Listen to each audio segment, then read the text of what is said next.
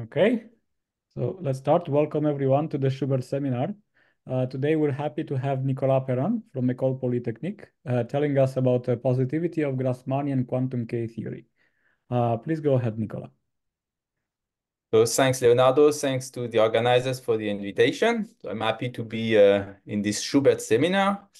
So I will report on joint work with two organizers of the seminar. So maybe this is a reason for my invitation. I don't know.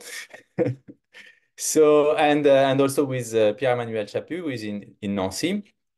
So I'm going to focus on Grassmannians, but this applies to some other cases. I will explain this. So, okay, let's see. Yes, so I will start with basic Schubert calculus for at least for uh, illustrate the fact that this is a Schubert seminar, and then I will focus on. Schubert calculus will be a bit large, so I will include quantum cohomology in Schubert calculus, and then I will focus on quantum K-theory, then state the results, and maybe I don't know exactly give ideas of proof. I don't know where I can go. Okay, so I start with really basics. So I was told to start with basics. So let's see. So the main character is a rational projective homogeneous space. So a quotient of a reductive group by a parabolic subgroup. Okay, so you have the usual characters in this topic where you fix a parabolic subgroup, okay? Then you fix a Borel subgroup inside your parabolic subgroup, and then you fix a maximal torus inside this Borel subgroup. And you can also look at the opposite Borel subgroup, which is a unique Borel subgroup, so that the intersection of your Borel with the opposite is maximal torus. And with these subgroups, you can produce lots of combinatorial gadgets I'm going to recall and that most of you already know. Okay, so the basic example is to look at GLN. And then you have the Borel subgroup, which is given, for example, by upper triangular matrices, the maximal torus by diagonal matrices, and the opposite subgroup will be given by lower triangular matrices. And once you have such a Borel subgroup or opposite Borel subgroup, you can look at the Breuer decomposition, which is simply the decomposition in terms of p orbits or the decomposition in terms of p minus orbits. These two are conjugates, so somewhere they are the same up to conjugation. And you get just a disjoint union of finitely many p orbits. So you have only finitely many, and they are indexed by some subset, some nice subset of the Weil group. Okay, so I guess this is well known to everyone.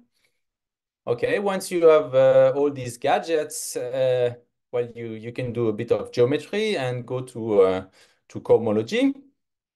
So you take the closure of the b orbits.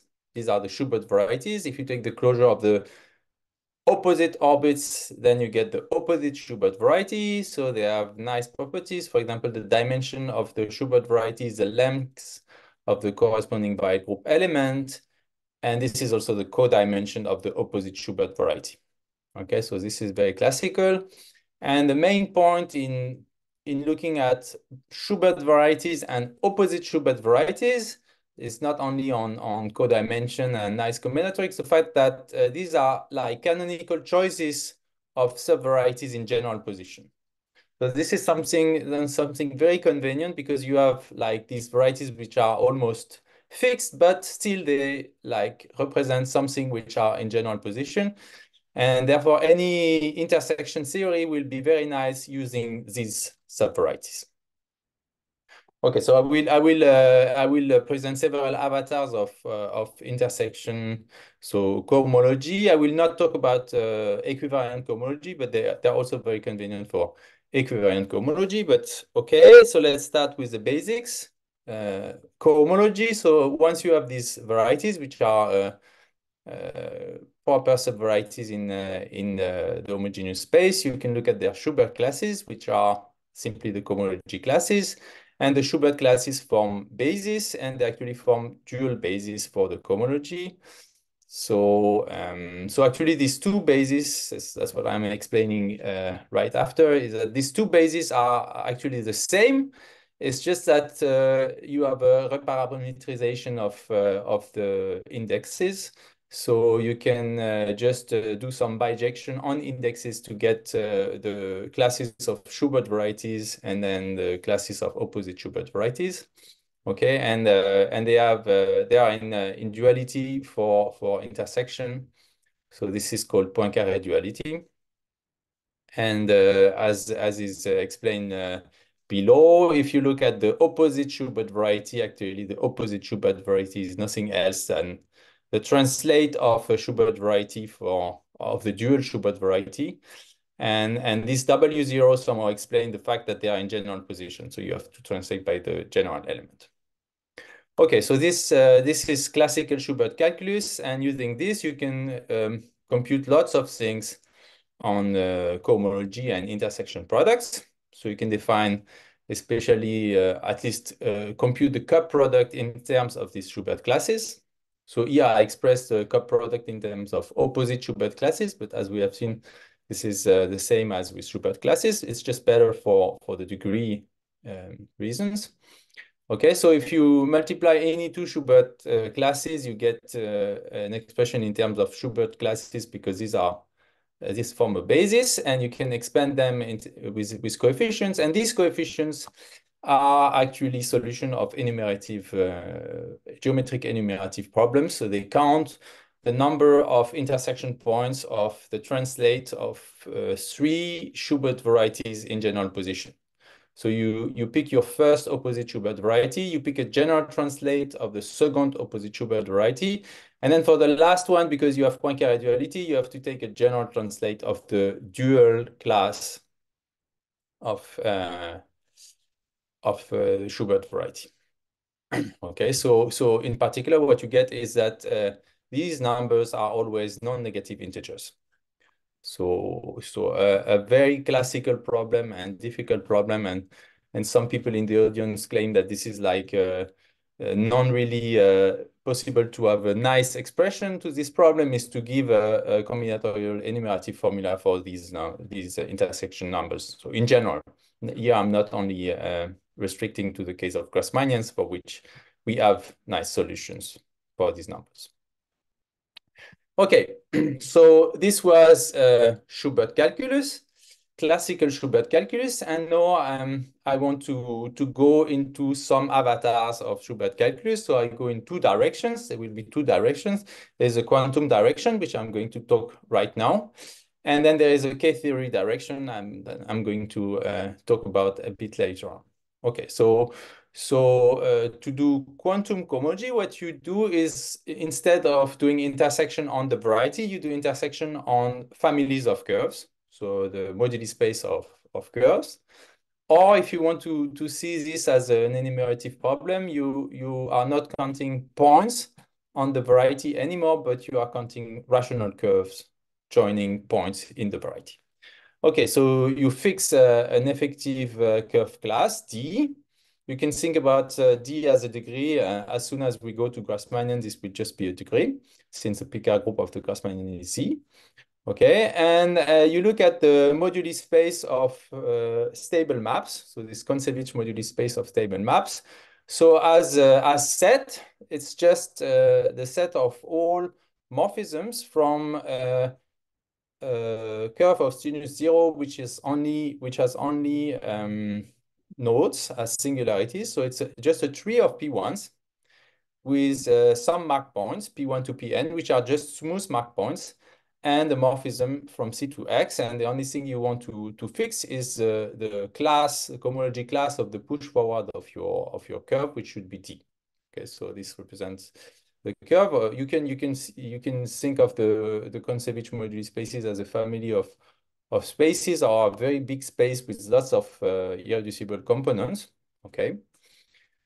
So in the case of okay, and you need to ask that F satisfies the stability condition. So the stability condition is simply that there is no, well, there are finitely many automorphisms for your map, or if you want for rational for stable maps of genus 0, this is just that when some irreducible component of C is contracted by the map F, then there must be at least 3 mark points or three singular points of the curve. Okay. So this moduli space is very nice for several reasons. So the first reason is that there are lots and lots of maps from this moduli space to other spaces. So at least there will be 3 that I will really need, which are, well, more than 3 because I have n points, but the evaluation map. So each time you have each time you choose a fixed point, then you can map the stable map to its value at that fixed point. So you get lots of maps to X. Okay, so this will be used to pull back classes from X to the moduli space. You also have lots of subvarieties in this moduli space, which are very nice, which are given by curves which have reduced source. I will talk about them a bit later on. And for X, so this is defined for any projective, smooth projective variety, or even probably any variety. But for X rational homogeneous space, this space is very nice. This space of stable maps. So at least for us, it is irreducible. It is even rational, and it has nice singularities. So it has rational singularities. Actually, it has quotient singularities. So this is almost a smooth variety, and rational. So very positive. Well, lots of geometry in it. Okay, so we want to use this moduli space to define a new product, which is a deformation of the cohomology product. So first, well, because it's a deformation, you need to extend a bit the space on which you're going to do the product. So the space is just you take the cohomology of the variety and you tensor it with some okay, let's say some Laurent series or a power series of the integers. Actually, we don't really need the power series here. We will only need the polynomials, but for the moment, let's just define it this way. So here I assume pk rank 1, but it's not really important. You can view Q as several variables, and then the definition works for any homogeneous rational projective space. Okay, so this is just a space. It's just a tensor product. And you define a product on this vector space or on this Z module as follows. So it's going to be a deformation of the classical cohomology product. So you define the product on a basis. So you choose 2 Schubert bases, which are here opposite Schubert bases, and you pull them back to the moduli space using the evaluation maps. Okay. You multiply these 2 bases on the moduli space, and then you push forward. Okay, when you do that, obviously this depends on the moduli space you chose. So what you do is you choose all the possible moduli spaces. So you are summing over all the effective classes of curves, so all these D. And to remember the fact that you are summing on all these D's, you add this quantum parameter, which depends on D. So all these quantum parameters will depend on the effective class. So if you have pk rank 1, you just have 1 variable. If you have higher pk rank, you have more variables, and then you decompose the power in terms of these different generators of a pk group. Okay, so this is the product. And so one of the main results of the theory is the fact that this product is very nice. So especially it is associative, because this is absolutely not obvious from this definition. And then the fact that it's commutative and graded is not difficult. You need to give the right grading to the quantum parameter. But then the commutativity just follows from the commutativity of the cup product on the moduli space. Okay, so this is quantum cohomology, and it's easy to see that this quantum cohomology, the deformation of cohomology, because when you take the moduli space of curves of degree 0, this is just the space X itself, and these evaluation maps are just identity maps, and so what you get is just a cup product that you push forward. So it's just a cup product without curves. So you are getting back the cup product for Q equals 0. and it is a deformation of the cohomology.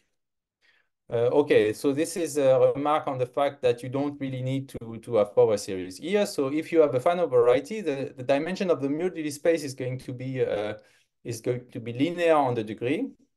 So if you take a degree large enough, then the moduli space is so big that the cup product is of too large dimension, and then the push forward will be of a variety of dimensions strictly bigger than the variety X. So the push forward in cohomology is going to vanish, and therefore the term will be 0 for D large enough. Okay, for non-final varieties, you need to be more careful on convergence.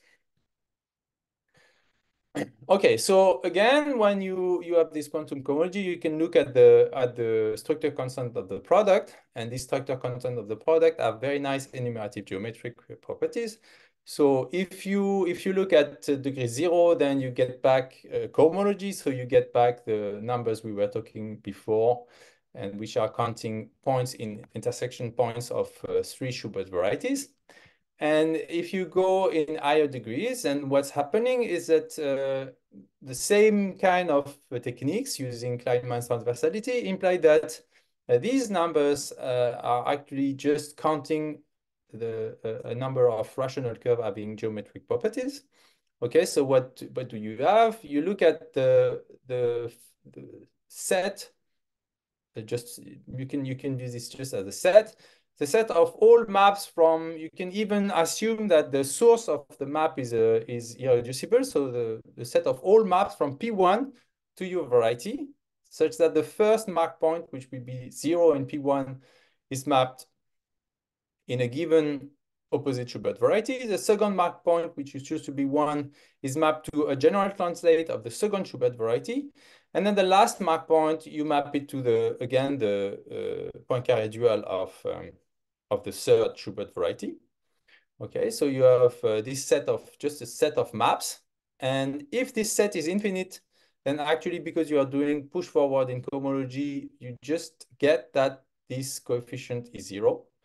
And if it's not infinite, then the number of maps is exactly the coefficient you're looking for. So these coefficients are really enumerative. They're really counting curves.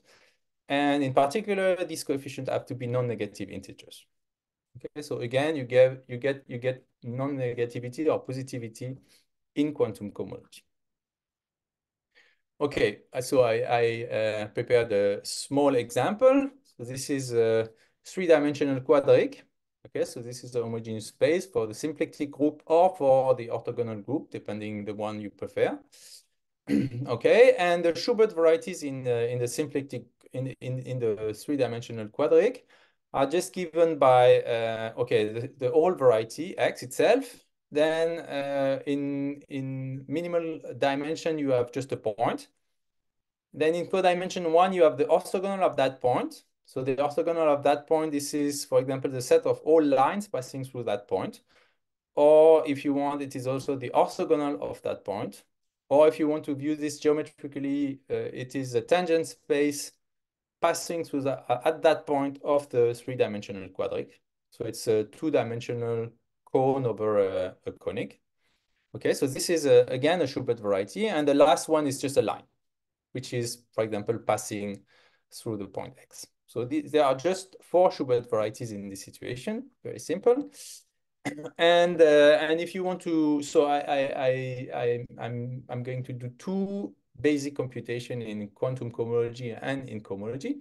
So the first one is just you take 2 hyperplane sections in your quadric, so two-dimensional quadrics. And if you do this, you are in dimension 3, you intersect with 2 hyperplanes, so you get a conic in dimension 1. Okay, so this conic in dimension 1 in cohomology, this is just twice a line. So that's what you get here.